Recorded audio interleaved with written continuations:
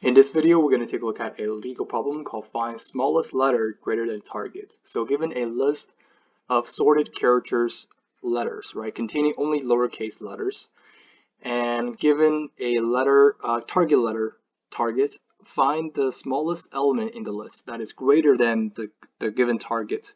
So letters are also wrapped around. For example, if target is equal to Z, the letters are is equal to A and B, and the answer is A because we're going around, right? In this case, so we're circling back. So here you can see we have an example where we have CFJ, right? The target is A. A is smaller than the first character, then we're just going to return this the smallest character, right? The smallest letter that is greater than the target. In this case, the smallest letter that is greater than the current target, which is C, right? And the output is C. And here you can see we have another array, right? Basically, we want to find C.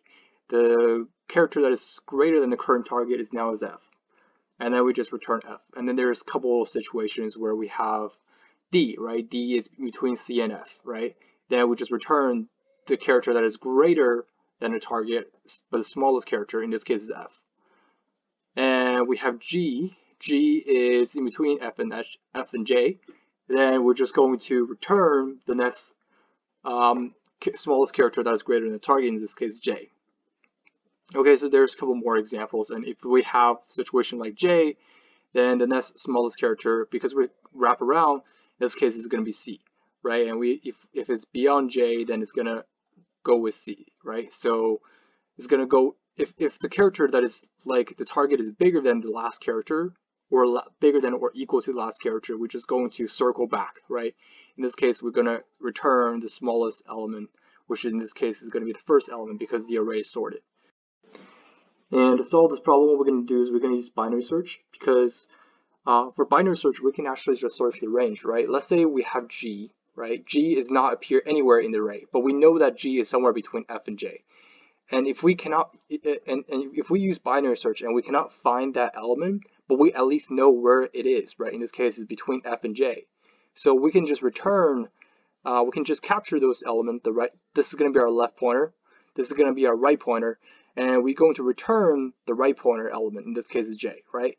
So we always return the very right element, and that's basically going to be how we solve the problem, right? So in this case, this will give us a time complexity of log n, and the space complexity in this case is going to be constant. So let's try to implement this in code.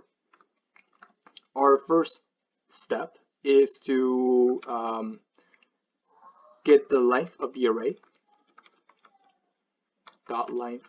Okay, what we're going to do is we're going to see if the current character, right, in this current character is actually beyond the boundary, right? If it's bigger than J and is less than C, or less than the first character, then what we have to do is we have to return the first character. So what we're going to do is if letters at n-1, right? If the last element in the array is less than or equal to the target, or if the first character in the array, right, is bigger than the target, then what we're going to do is we're going to return the first character. In this case, it's the letters at 0.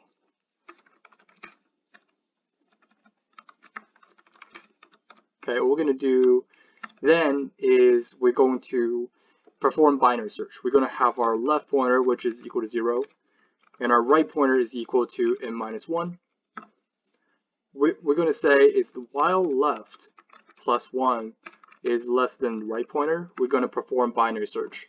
The reason why we're doing this is because we want to do post-processing, right? We're going to, after we find the range of where they're going to, like where the target is located, right? The range where the target is located, we're going to return the rightmost element, right? The right pointer.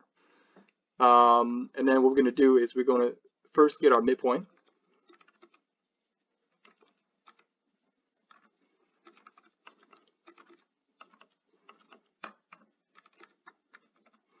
Then what we're going to do is we're going to see if letters, right, letters at mid is less than or equal to the target, right? So if it's less than or equal to the target, what we're going to do is we're going to get the left pointer is equal to the mid.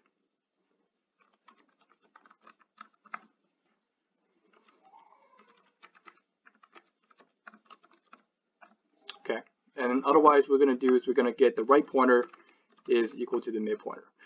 After we perform this binary search, we basically found the range, right? Is going to either be the left pointer, right? If the left pointer is there could be a situation where the left pointer is equal to target, or is somewhere in between left and right, right? In this case, what we're going to do is we just have to return, right? Return the letters right. Okay. So now let's try to run the code,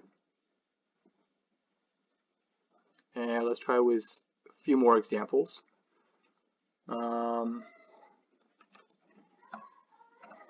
Let's try something like D, right? So, and then we're also going to try something that's between F and J, in this case G. And let's also try something like J. Okay, so now let's run the code, and let's submit. So here you can see we have our answer. The time complexity in this case is going to be log n,